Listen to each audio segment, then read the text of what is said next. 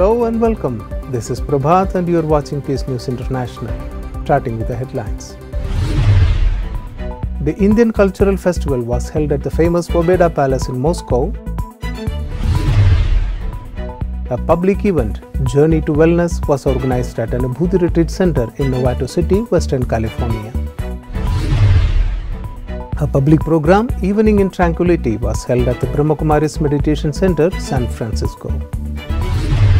Now the news in detail.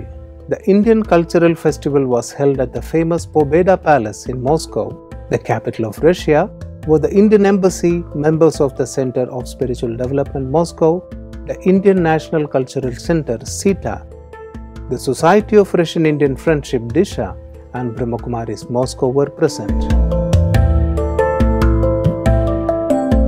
The creative team of Pobeda Palace gave a grand welcome to all the guests. This intense whole-day program was designed so well that invitees could take advantage of Hatha Yoga, Kathak dance, Rajyoga Meditation, and many more events. On this occasion, Director of Brahma Kumaris Moscow, B.K. Sister Sudha, talked about the advantages of Rajyoga Meditation and beautifully explained its method. Apart from this, Sister Sudha gave tips on how to live happily while conducting a speech about stress and depression. Also present in this program was senior brother of Brahma Kumaris Russia, B.K. Vijay.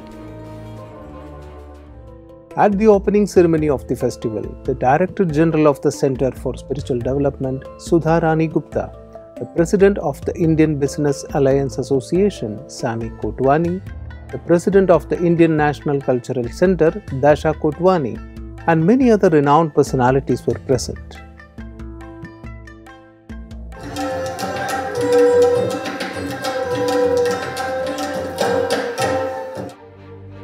During this festival, the head of the literary and musical living room of the Palace of Culture, Kuznetsova Tatiana Vladimirovna, was awarded the highest award of the Center of Spiritual Development, the Diamond of Benevolence. The guests of the festival had the opportunity to not only participate in master classes in meditation, yoga and dancing, but also to taste dishes of the national cuisine of India and buy Indian products.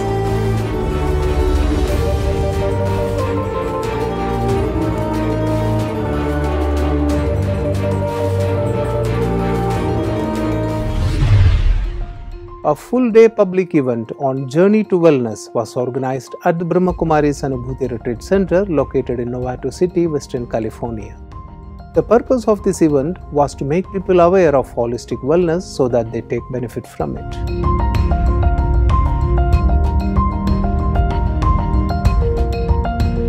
It became a golden opportunity for all participants to gather important information from doctors, healers, and spiritual counselors about how to keep mind and body healthy. Apart from that, many other workshops were organized, which were addressed by keynote speaker and director of Peace Village, Texas, B.K. Hansa Raval. She advised everyone to practice Raj Yoga meditation for mental empowerment. Non-violence, truthfulness, non-stealing, celibacy, and non-greed. So if we follow these 5 elements, we can set a perfect relationship between society and myself. How we eat also is important. We don't eat when we watch TV, texting, no reading newspaper or book when you are eating. You sit, you connect with the food. Digestion is a process which starts way ahead of time before we actually consume the food, right? So what we touches, our skin, goes into the blood. Makes sense? So all the herbs and spices we cut when we cook automatically has healing effect on our mind body. You can smell it So the body has that organic memory how to process it. So what I'm eating ahead of time, when I take time to think about it, I process it better, right? So the digestion improves just thinking about it. In that silence, you can have a far sight. So you can see beyond your past problems. You can see future, your bright future. You can see the real power within you. And so you can do one movement in your legs and it affects the body 10 times.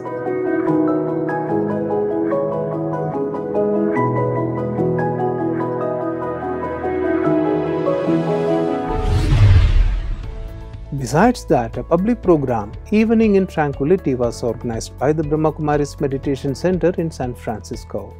Senior Rajyoga teacher Brother Mark from Texas gave a talk on the importance of meditation in facing life's problems and provided recommendations on how to incorporate meditation into daily life. 5-10 minutes in the morning, 2-3 minutes during the day, and 5 minutes at night. If you practice this for 1 month, very sincerely, you'll see total transformation in yourself. Guaranteed. He made everyone practice Rajyoga meditation with guided commentary.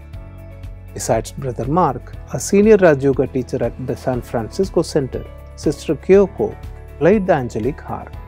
Participants experienced deep peace and bliss during the meditation exercise and were inspired to learn Rajyoga meditation in follow-up classes at the Brahma Kumaris Center. That's all in Peace News International for now. See you in another bulletin. Thanks for watching.